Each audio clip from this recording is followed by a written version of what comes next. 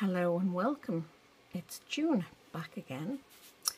I showed this card on my YouTube channel yesterday, as well as my blog. Every Wednesday we do a card freebie, and this is the one that someone will win on Saturday. I did say I was going to do a video on how I made that, and I have. And just briefly, this is the 3-tier card. So I'm going to show you what I did to achieve this. Firstly, you need a piece of cardstock that measures 11.5 inches, 11.5 inches by 5.5 inches. And when you have that cut, what you then need to do is score this at 1/4 inch, 3 3/4 inches, and 7 1/4.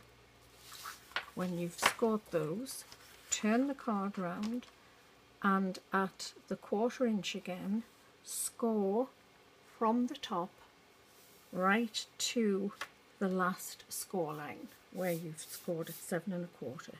So it's 1/4 inch and score to there. Then when you've done that, this 1/4 inch here, you need to cut that. We don't need that, so that needs to be cut right to that score line. And what you will have then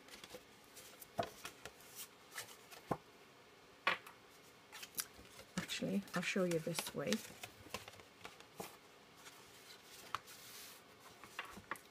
Your card will then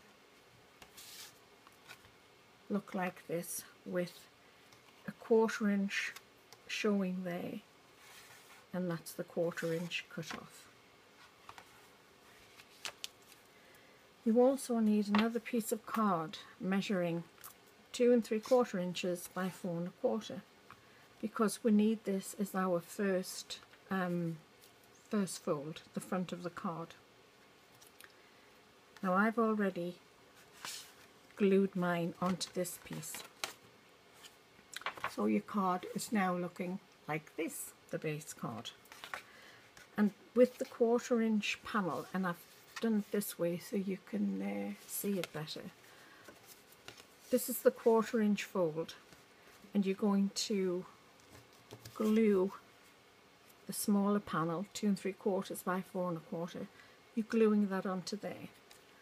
I would glue this onto the top and have that fold inside rather than on the front, but it's your choice what you do. And also, before I would glue that onto that 1/4 inch, this is 1 inch you're going to cut off, so I would remove that first before I put the panel on. The other thing I've done as well is, this is a 3-tier fold, so that's 1, 2, 3, but if you don't put some glue on there or tape, that's going to flap about, so you want to put glue or tape around that so it'll adhere to that, and then we have the 3-tier base card ready to decorate. This part is entirely up to you how you do decorate it. What I've done is I try to reduce the layers by 1/8 inch. It doesn't always work that way, but that I do start with that aim in mind. So with this one, it's 4 inches by 5 1/8. This is 3 1/8 by 5, and this is 2 3/4 by 4 1/8. So we have the card looking like that now. And then I put a top panel on in white and just go down 1/8 of an inch. And what the card then looks like is like this. So we now have our 3-tier. I haven't glued that yet, but I will.